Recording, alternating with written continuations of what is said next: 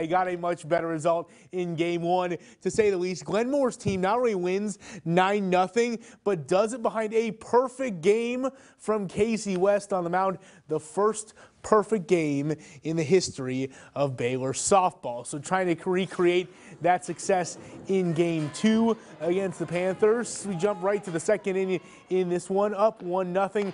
Campbell Selman is going to lift one up to left field. The throw will actually beat Kendall Cross home, but the catcher can't hang on to it, so the Bears take a 2-0 lead.